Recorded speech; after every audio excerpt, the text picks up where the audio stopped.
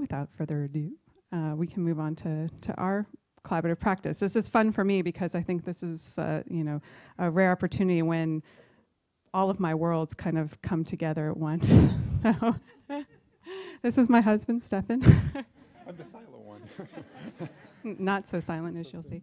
I just happen to be holding the mic. So.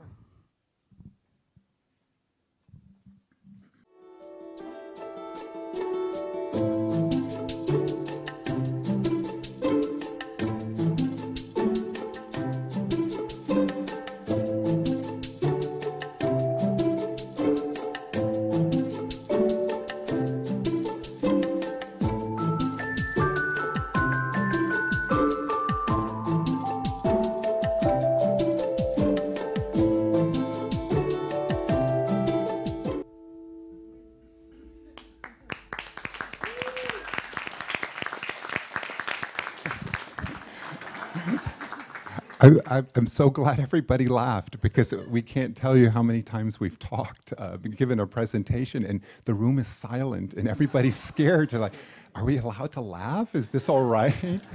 And you are. It should be funny. It should be ukulele. Maybe we need to do a, I mean, we're going to do a ukulele piece. Art and creativity and design, it should all be fun. Mary and I have been collaborating for 12 years. Gonna have to, around there. We met in graduate school and have been a collaborative couple. We've been doing photography and video, primarily video. And in the last, I guess, 7 years, we have, as we said, we have two dogs. 3 dogs, 2 kids, 1 chicken. In the last 7 years, we've been concentrating a lot on our family and our 2 children. And we've been very interested. Something happened when we were making artwork. You know, as creative people, right? We get up in the morning and we go to our jobs, or we go to our studios, or we go to the office. And we thought it was really weird that we were doing this, separating our lives, our family, with our creative practice.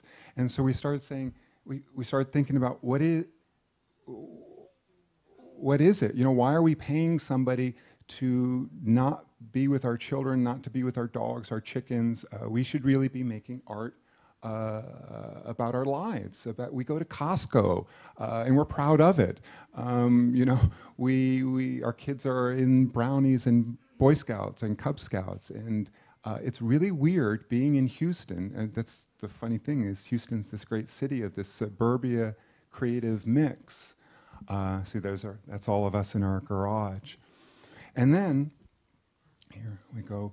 Right at that time that we were starting to think about this, about maybe this practice of combining our kids with us, we came across this quote, and I think this is a really important quote, especially for today, about this idea of hidden. The most extraordinary thing in the world is an ordinary man and an ordinary woman and their ordinary children. And that really kind of inspired us, of this idea that in every home, in every apartment, all around, everywhere, there are these really kind of heroic people doing heroic things. You know, it's easy to kind of think about angels and, you know, the clouds part, and you have these epiphanies, but the real thing is this getting up in the morning and going, oh crap, you know, I gotta go to work today, or I gotta wake up to the same person. They didn't mean that for you, but they like, you know. And what person are you talking about? I hand the mic back. Wait a minute. That really didn't come out right at all. But this hidden idea, you know, like, I'm fascinated with backyard wrestling. I go on YouTube and I find these crazy people like making wrestling rings in their backyards, and I'm like, why are they doing it? And they're doing it because, you know, they want to be heard. They want to be not ordinary. They want to be extraordinary, and it's hidden, but they don't want to be hidden. And that's been the basis for our work of trying to make things extraordinary. Of like, when we do our talks, people say, "What do your neighbors think?" And we're like, "We would love to know what our neighbors think." So I'm gonna. She gets the mic. So, a few years ago, we started doing this series of photographs, and we were really, as Stefan said, kind of interested in what this idea of family was and what it meant for us to be this middle-class family living in, you know, a suburban home in the middle of Houston, Texas. You know, it's like we were kind of had this thing of, you know, like talking heads, you know, how did I get here? And so we start doing this series of photographs called Household, and using our house as a stage set and looking at the kind of excessiveness in our house and the amount of stuff that you acquire once you have kids is just stunning. And it never stops, and you throw stuff away and you try to get rid of stuff and it just never stops. And so so we did this series of photographs kind of about that feeling, and you know, kind of always having the lights set up and kind of being able to capture moments in our family life with our kids. And then none of them are staged. What we do is we just stop ourselves in the moment that they're happening and then break out the lights. This is a great story. That's not, no. We were trying to make this video piece and it wasn't working. We kept doing it, and I looked at Mary after maybe an hour of really bad work, and I said to her, I just feel like my pants are falling down. And she looked at me like, what? What does that mean? And I'm like, I don't know. So she said, Mary goes, okay, let's pull down our pants. And then we took the picture. All of the pictures have Greek mythology things. So, or Shakespeare, the one of Emmet. Let's go back just one second. This is that way. This is called like Charon, who is the boat master going over the river Styx to the land of the dead in Greek mythology. So there's our son Emmet, you know, going across his room.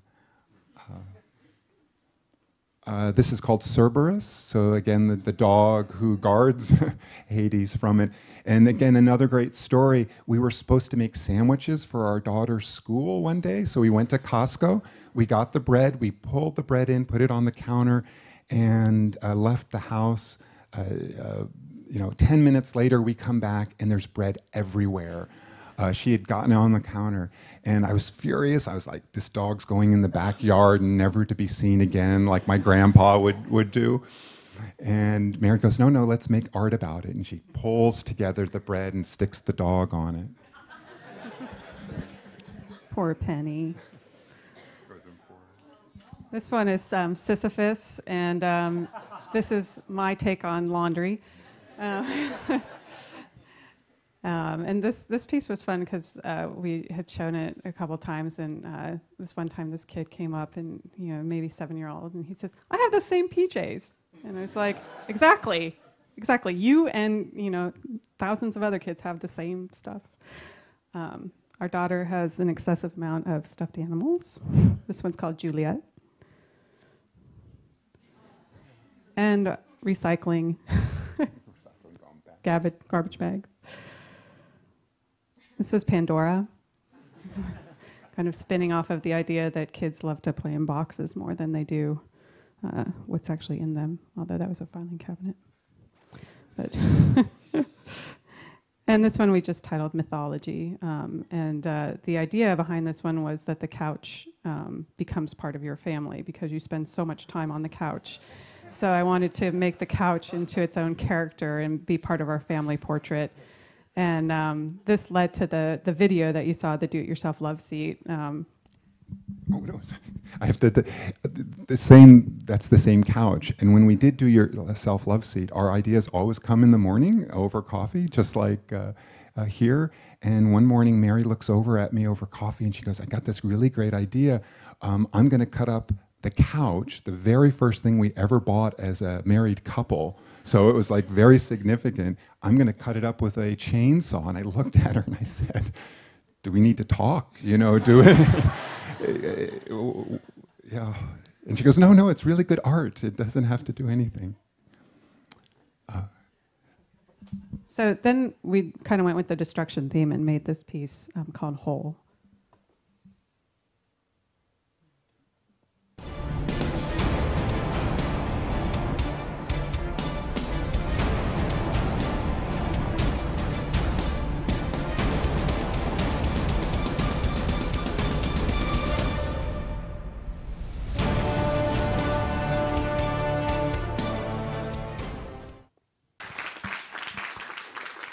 Thanks.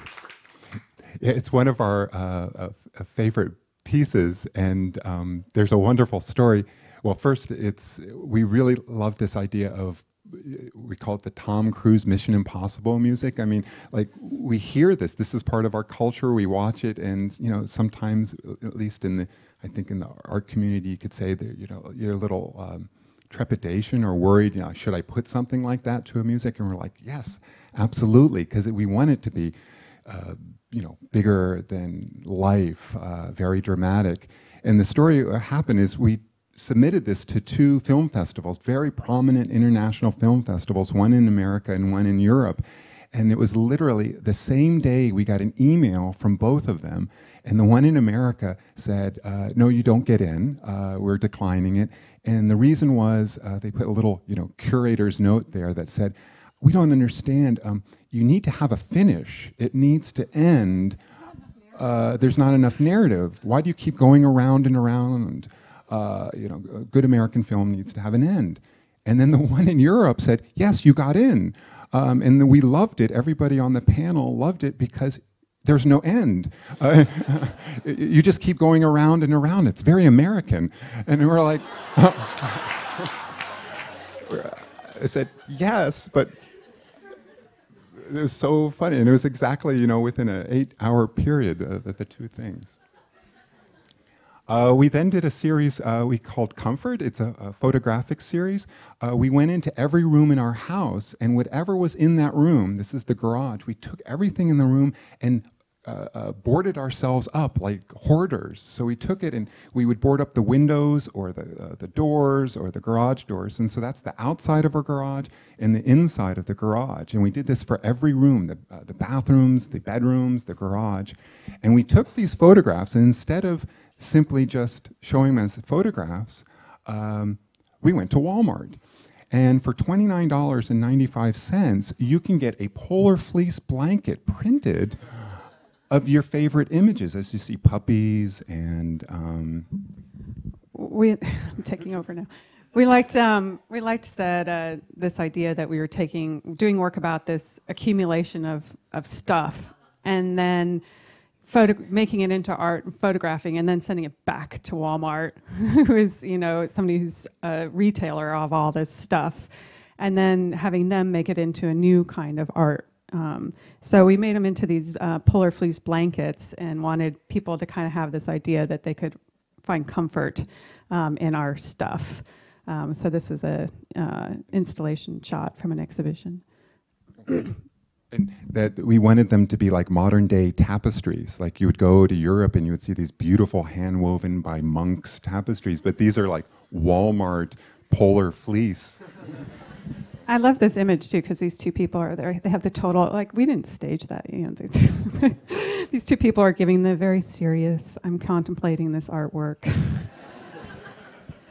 And we had done just kind of, we did more continuation of that work, and took the blankets and made them into clothes, and continued working with those blankets, and we made cups, and we've done plates and all different kinds of things. But that then led us into this new work, and we currently have a show up at the Galveston Art Center. So if you're going down Galveston, it's open up through April 20th.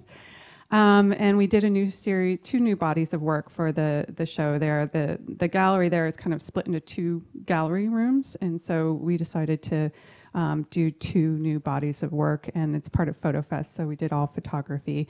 And instead of kind of working with the chaos and creating more chaos out of chaos, we decided to try to do these mandalas that would be making order out of the chaos, and kind of this idea of healing our home with all of this stuff.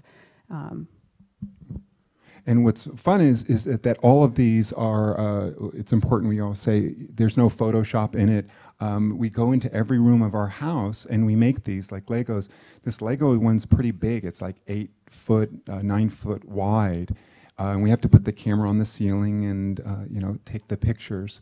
And we leave them in the rooms for, 4 or 5 weeks to like a real mandala, to help out the house. But of course the dogs are on it and the kids are on it. And we're yelling at the kids, don't touch your Legos, it's a mandala. And they're like, I don't understand. And then they come up and they're like, I've been looking for that. And I'm like, you've been looking for it? It's been like in this, bucket of junk and you didn't miss it. But now when we start using it in artwork, they suddenly want it back. And the best thing, we just told the story, and yesterday we got an email from a company up in Boston that said, we're a puzzle manufacturer. We would like to make these into puzzles. And we thought it was a scam. We thought the email was like, get your $10,000 or something. And we wrote them back yesterday and said, really? And they said, yeah, you can make them as puzzles. And we're like, that was the coolest thing. It was like the nicest compliment, like, we're going to have puzzles. I don't know. So then the other body of work that we did is called Covering, and we thought this fit with this idea of hidden really nicely too. And it has a very kind of different feel from what we had been doing, which we liked because we wanted to kind of challenge ourselves with something also quiet. And I was also kind of inspired by Stefan's mom passing away and this idea of a family death and how you remember people and kind of these hidden memories that you have. And so we started using this sheet as kind of a shroud type of tool for us. And also using our dog, Penny. And then that's our other dog, Onyx. Sorry. Well, it was also, every time we give a talk, people always ask us, well, what will you do when the kids are gone? Because your kids are so important, your children are so important. And we asked them that. We were asking our son Emmett and our daughter Madeline, well, what do you do? And they said, we'll always remember you, and we'll always remember your face. And we're like, no, you won't. So we were covering their faces, our faces, with this series. See how our daughter's grown so much.